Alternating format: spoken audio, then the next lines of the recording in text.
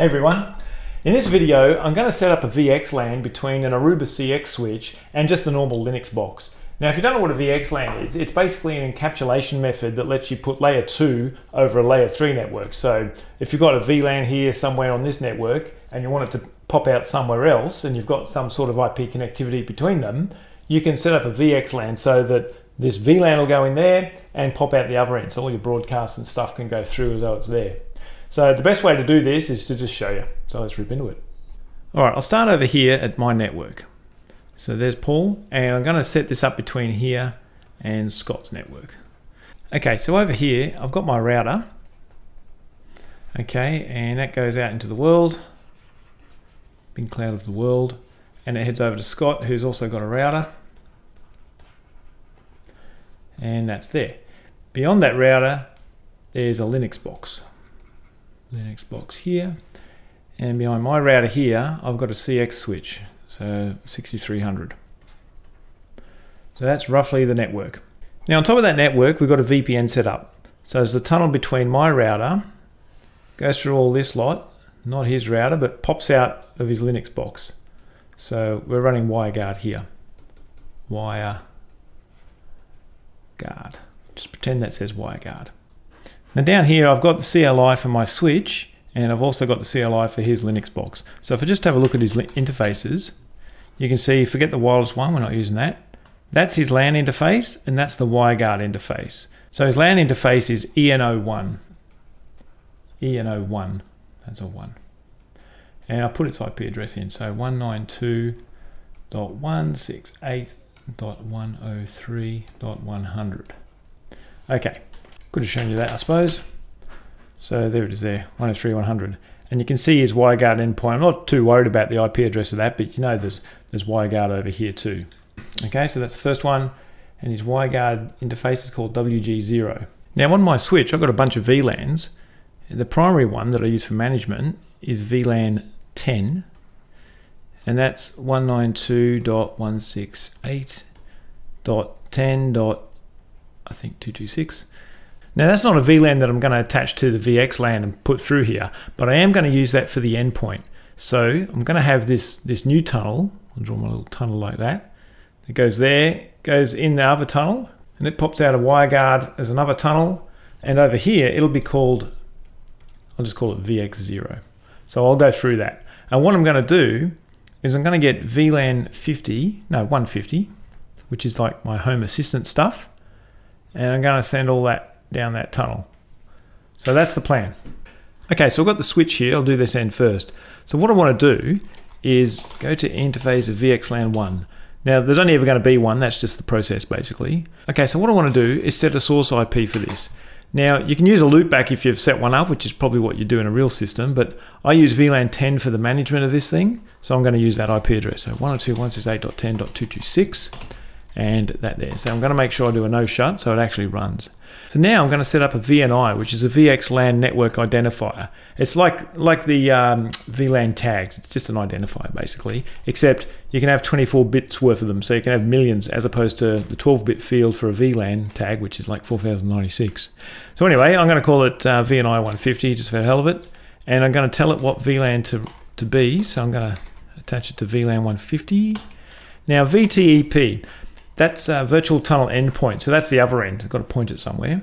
So the other end of this tunnel is going to be that Linux box. You can see it over there. So that'll be 192.168.103.100. That should be round about it. Now if I just go up a level here and do show run current context, just have a quick look where I am. So there's the process. Source is here. No shut, so it actually runs VNI 150, and I've just told it it's VLAN 150, and that's the peer down the other end. So anything on that switch with VLAN 150, which is my home assistant stuff, will now start popping out at the other end. So if I go to the other end at Scott's place, so just to remind you what's there, I've got the WireGuard link, which is where it will come out. If I do a TCP dump on that, W0, oh, by the way, I should have said it uses UDP port 4789. If I just look at that, you'll see stuff coming in. Okay, let's have a look. So you can't really see too much there. You can see it's got the VXLAN encapsulation, and within it, it's showing you that there's an ARP in there. Now I'll tell you what that'll be. That's my Home Assistant there, and it's looking for all the devices, so it's just got constant ARPs. Now, as you know, that's a broadcast, so that wouldn't normally make it to Scott's via a whole bunch of routers, but this is what this thing does. It lets you put layer 2 down there.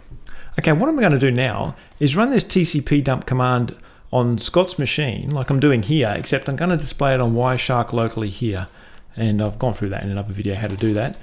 But anyway, what I'm going to do is that command over at Scott's there, and just display it here. So I'm capturing at Scott's end on WireGuard, so what's popping out of WireGuard.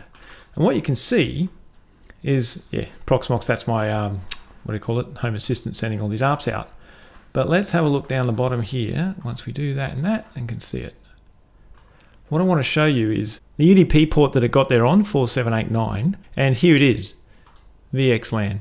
And what you can see is the VXLAN identifier is 150, and that's about it. But what I wanted to show you is that 150, you can see over here, is 3 bytes long, so 000096, whereas a VLAN has only 12 bits there, hence the lower amount that you can have. So you can have heaps on here. So anyway, and within that is just the normal layer 2 frame. So there it is from Proxmox going to wherever, the broadcast, just an ARP. Now just for a quick comparison for a VLAN tag, you can see the whole 802.1q tag is 2 bytes. And not all of that is for the ID. So you've only got these 12 bits here for the ID. So that's the big difference between the amount that you can have between a VLAN tag and a VXLAN ID. Now the thing is, back over at Scott's, at the moment I can't really do anything there because it's just popping out as encapsulated on here on this thing, and it doesn't mean much. I haven't created this VX0 adapter yet, so I'll do that now. So on his machine I want to add a link. IP link add, I'll call it VX0. Type is VXLAN. And ID is 150, so that's the ID, as you just saw. Local is going to be 192.168.103.100, so we'll bind it to that. And the remote is going to be 192.168.10.226, which is my switch. And dev is going to be EN01, as you saw up here. And I'll put the desk port on there, which is 4789, just like that. And also bring it up, so IP link set up dev VX0, I should do. So now, let's make this bigger. Show IP link, you can see I've now got a VX0 interface. So before, when I did a TCP dump on WireGuard 0 and just looked at UDP port 4789, that's where you saw all that stuff coming in. But now, if I do a TCP dump instead on interface VX0, the VXLAN encapsulation will be stripped off and you'll just see the ARPs. Now that's not really doing much other than showing that stuff that goes in this tunnel here from VLAN 150 pops out at the other end here, and vice versa now.